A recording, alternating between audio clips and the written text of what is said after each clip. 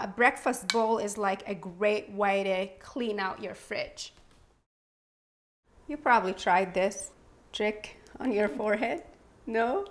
It's like, ow! So that's not a thing here, huh? People don't crack their eggs on their forehead. We're gonna go in with our mushrooms and with the tomatoes, and we're gonna go in with some spinach. Don't worry, it's gonna wilt. And by the way, remember that you can do this entire thing ahead of time and just save it in the fridge to assemble your bowls on the go whenever you need them. This bowl does not take much effort to make. Any given morning of the week, you can throw together a beautiful Mediterranean style breakfast bowl.